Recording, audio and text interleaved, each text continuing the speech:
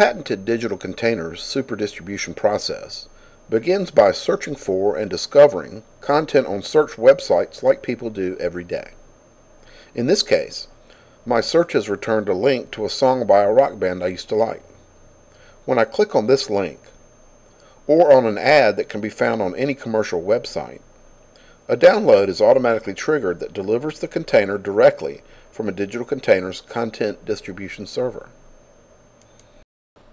After downloading the container and clicking on the container icon, the container displays its cover. As you can see, the cover presents information about the container contents, as well as click-through ads, just like any web page. When I click on the cover, the container's patented conditional access system is initiated. In this case, a form is displayed that collects information about my online shopping interests. This page can also conduct a financial transaction through any payment system designated by the publisher.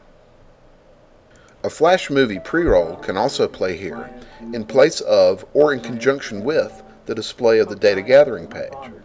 The flash movie can be an ad clip or promotional material for the protected content.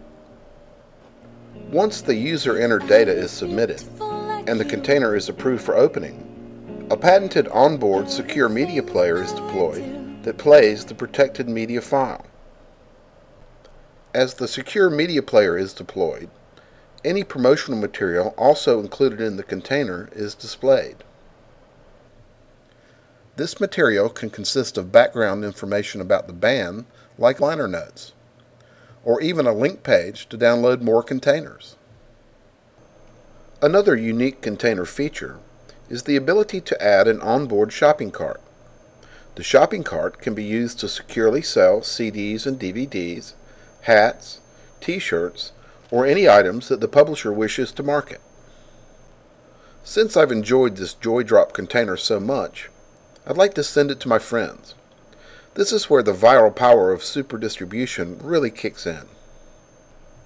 I can attach the container to an email message, put a link to the download on my Facebook page, send it through my instant messenger service, share it through a peer-to-peer program, or even burn it onto a CD to give to friends. With SuperDistribution, content finds its way to customers who are more likely to be already interested and therefore more likely to make a purchase.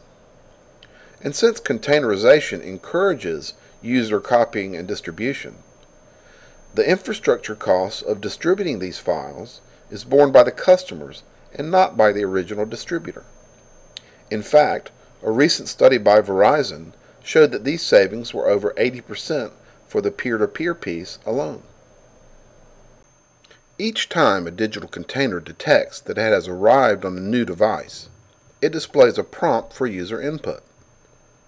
This data, along with unique ID data from the container, is securely sent to a container authorization server for evaluation. When a permission token is returned that authorizes the container to open, the container and its contents are locked to the user's device. In this manner, containers travel around the world as they are passed from user to user. At each stop, they gather information about the new customer, including his shopping preferences, IP address, and geographic location.